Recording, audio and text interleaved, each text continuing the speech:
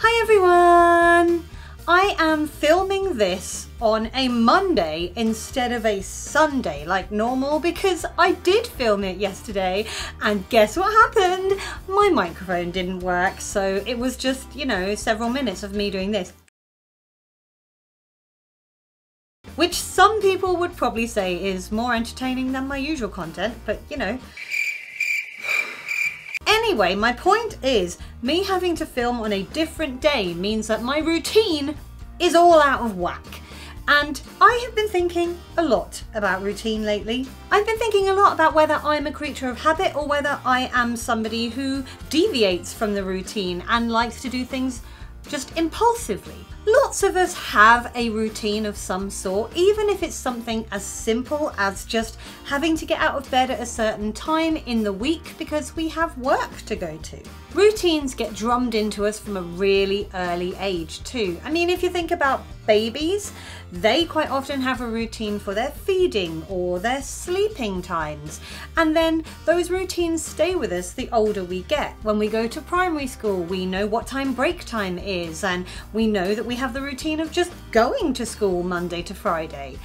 And then once you get a little bit older and you start working out a little bit more about routines, we know what lessons we have on certain days, and that can come in useful. Ready for school. Oh, hang on. It's a Wednesday. Double maths.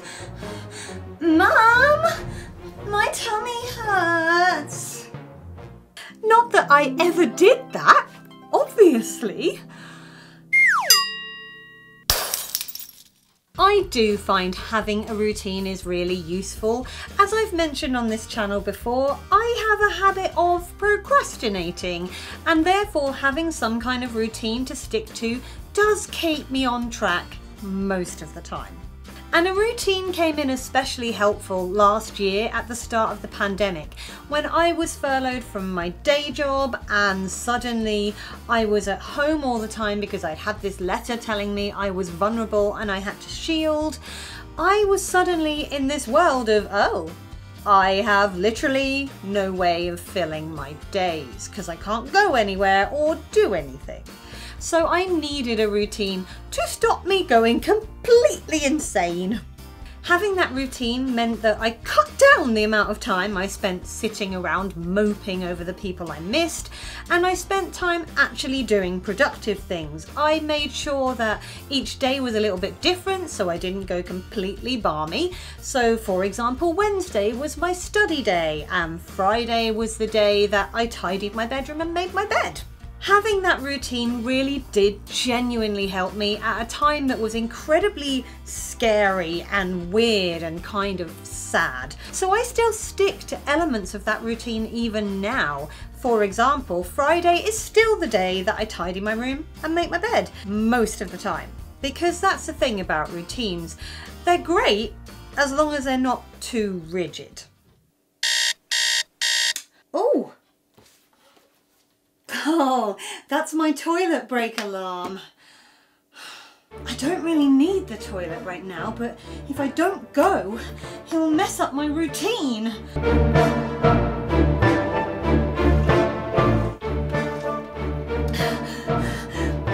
I guess I'll fill up the tank.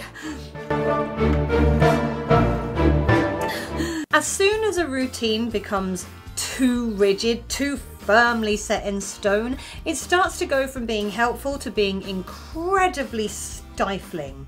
For example, as the pandemic started to ease a little bit and lockdown restrictions were lifted, I was definitely enjoying my newfound freedom so much that bits of my routine went by the by. Hello? Do I want to meet you in the park for a socially distanced picnic? Today is the day I normally empty the airing cupboard, but to hell with it, yeah!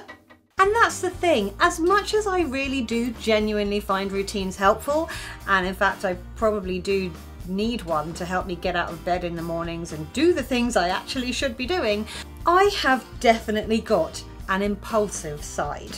I really like the adventure of getting up in the morning and thinking, I'm going to go somewhere. I'm going to get in the car and just go for a drive, or I'm going to meet up with somebody that I've not seen in ages. I mean, you know, in non-pandemic times. There's something really exciting about just making a spur-of-the-moment decision, whether it's something as simple as waking up in the morning with an urge to bake a cake, or just a decision to go on an impromptu lunch out or dinner out somewhere. Yes, a lot of my spur-of-the-moment decisions are about food, don't judge me. I do like feeling like life doesn't have to be ordered all of the time. You can just break the mold and have a bit of an adventure. That said, I've never gone quite to an extreme level of impulsiveness. Okay, I am gonna drive to the nearest airport. I am gonna buy a ticket to anywhere, and I am gonna go abroad on my own. I don't care where I go. It might be sunny, but it might be cold. Who knows? Who cares? But I've certainly had impulsive day trips out, and sometimes impulsive weekends away where I've just messaged a friend and been like, are you doing anything? Should we go somewhere this weekend?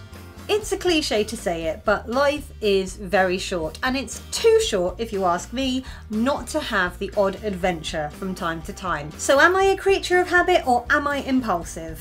I guess what I'm saying is that I'm somebody who needs a routine to make me do the things I need to do, but I've also got kind of a childlike sense of getting bored with that routine every now and then and needing to do something fun and exciting instead. I suppose that means I'm somewhere in the middle. Where are you? Are you a creature of habit, or are you impulsive? Or are you also somewhere in the middle? Let me know in the comments.